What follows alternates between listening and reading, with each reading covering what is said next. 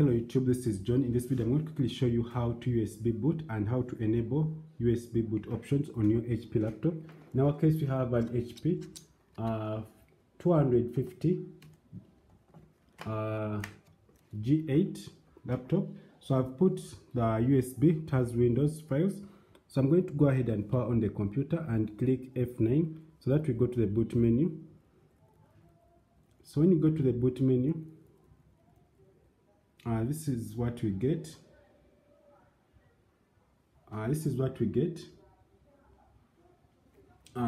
If you can see clearly here, this is what we get. You're going to click F10 to go to the BIOS system, and when you go to the BIOS system, you're going to go ahead and navigate to, sorry about that, you're going to go to boot options by clicking the right arrow key.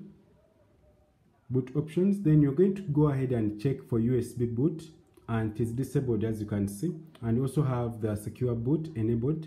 So secure boot won't allow you to install other Windows, so I'm going to enable that and disable this secure boot. And the next step, you're going to click F10 to save changes, then the computer will reboot. When the computer reboots, you're going to click F9. So when you click F9, the computer is going to bring a blue screen, blue or sky blue screen like this, and to have different codes. In your case, you have different codes.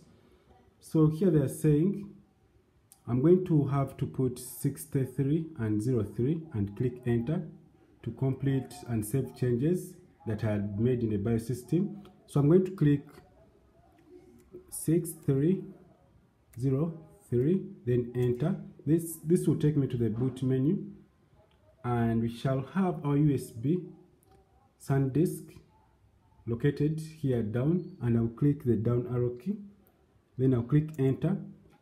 This will start loading files from the USB drive to your computer, and this will take a few minutes from now, and you'll see the progress bar there. And other computer to ask to click any key, to continue the process. But right now, our Windows are being loaded, and this is a Core i5, and this is where we go. So in the next video, you're going to see how we install other types of Windows and operating systems. So I'm going to stop from here, and this was just a quick video on how to enable USB boot options and how to disable secure boot on your HP laptops, and this should work on other models. So thanks for watching. If this video is helpful, please subscribe to this channel, and don't forget to click the bell icon in order to get notified if I upload useful videos like this. Have a nice time. Goodbye.